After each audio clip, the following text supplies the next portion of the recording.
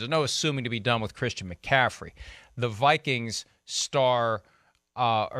Panthers star running back done for the year. And this one was strange. It was. Because what we saw was McCaffrey was banged up during the game on Sunday against the Dolphins.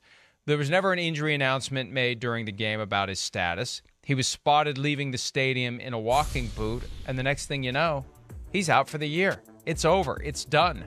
Non-surgical ankle injury, but still, it's bad enough that we're not going to see him again over the final 6 weeks of the season or beyond, Chris. Yeah, I mean, it stinks for them. A team that, again, is offensively challenged right now, and they need a guy, they got a quarterback issue there where, I don't expect Cam Newton to just dice people up in the pass game. Absolutely not. They need Christian McCaffrey. They need him for the pass game because he delivers some great matchups and some easier throws to the quarterback, and, of course, what he does in the run game.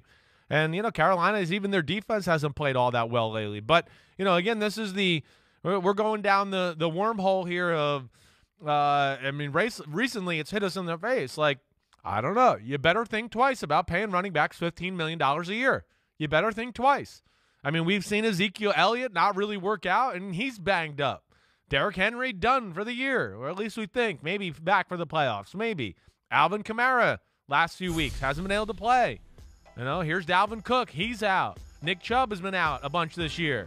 Aaron Jones has been out a little bit. I mean, damn, you go Saquon Barkley, been out a little bit. You go through the top 10 highest paid running backs in football, and they've all missed significant time or haven't lived up to the billing. And it's just one of those things right now. On that list, you just go, okay, Joe Mixon, he's kind of been a stud here lately, but gosh, other than that, this should be a list of, be careful or buyer beware to teams with the running back position paying these guys this much money. But here's the problem, though. Yeah.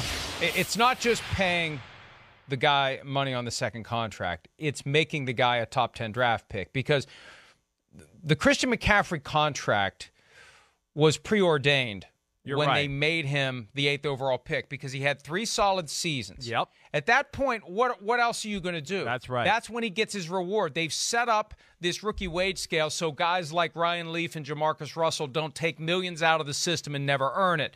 So you've got to earn it as you go. Once you've earned it, then you should get it. And that's exactly what the Panthers did. McCaffrey had 3 solid seasons. He became only the 3rd running back in NFL history to have 1,000 yards rushing and 1,000 yards receiving, joining Marshall Faulk and Roger Craig.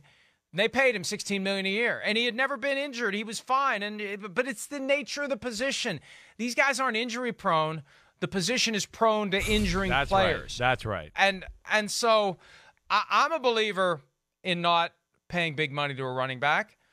But the problem is, if you make him a first-round pick, a high first-round pick, you've already signed that check. And the only reason the Giants haven't done it with Saquon Barkley is because he's been injured throughout his career. They already would have given him a second contract if he would have lived up to what they thought he was going to be when they made him the 2nd overall pick. So I guess the message is, don't use a first-round pick on a running back, except like at the very end of the round, because you can then get him for 5 years under the CBA.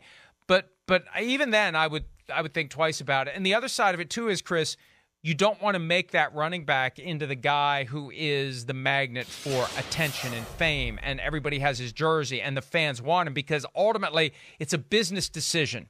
We can't let this guy go. He's too important to the team. He's everybody loves him. They're going to be mad at us. Even if we think this guy that we could draft in round 4 is going to be every bit as good, they're attached to this guy emotionally. We can't get rid of him. That's why you see running backs get the biggest money from their own team. When these guys become free agents, no, new team isn't going to be impressed. Current team is the one that's going to pay them. Yeah, no, you're right. You're right. And I think you made a lot of good points there. You really did. I mean, you look at that list there too. I mean, Saquon Barkley is a top 10 highest paid running back just because of the draft position. He was the number 2 pick in the draft. But you're right. It's. I think you said it right. End of the first round makes sense. I think the other thing that pops out to me too, to where like this is where great teams don't do this. You can't make one of the strengths of your team about one guy, right? Like that's where you look at New England, the positions that are important to them, and Bill Belichick and how he's always got a plethora of guys at that position. Oh, running backs. Okay, yeah, they want to use power game, passing out of the backfield. They got 5 of them. They can just, put them in. Great. we know, like, DBs and safeties. They got 75 freaking DBs and safeties on that football team. Just, this week it's big receivers. We're going to put the DBs in and the bigger DBs in, and the problem with paying these guys is there's no, protection a little bit for, we're a running team and we're going to ride this guy. And if that guy gets hurt, you go, whoa, wait, now we're not the same team. And that, to me, is where the fine line has to be met a little bit, or teams are going to have to figure out how to, deal with this issue a little going forward, because, we look at the Saints, they fall off. Alvin Kamara gets hurt. Christian McCaffrey gets hurt, they fall off. We've seen, Dalvin Cook and his injuries in the past hurt the Vikings. They got a great backup that saves them.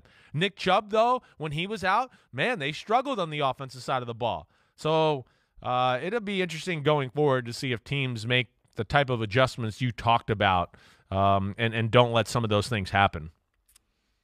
And the other reality is the teams that use multiple running backs avoid ever having to put all the financial eggs That's in right. one basket. That's exactly. And like the Patriots do. Well, when do the Patriots ever pay a running back? They don't need to. And they never create that guy that every fan wants to have his jersey. Every game, he's going to get his touchdown. Every game, he becomes the fantasy football star. There's so many political reasons that go into paying a guy.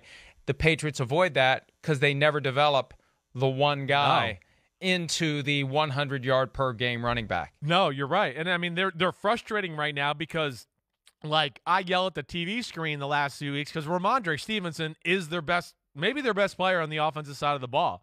But maybe they're doing what you're talking about. Yeah, they're keeping guys fresh by spreading the ball around and doing that, but at the same time, maybe they don't want to build up, some superstar running back to where, it's year 3, and now he holds out, and he wants big money, and there's an issue with the team. Maybe that's what it is. But I yelled at the TV last week a few times going, where the hell is Ramondre Stevenson? Like, I like Damian Harris. He runs hard. He ain't Ramondre Stevenson.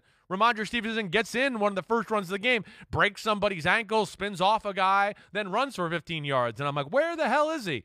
But I think there's the logic there in New England to what you're talking about. They're not going to let that happen at that position. Yeah, if anybody's going to be that guy, it's going to be the quarterback, the guy that is less likely to get injured. That's right. The guy who's going to be there a lot longer. Right. Yep. And the guy that they hope when it's time to sign him to a new contract, he doesn't demand full market value, but that's a few years off for the New England Patriots. Hi, I'm Mike Tirico, and thanks for watching.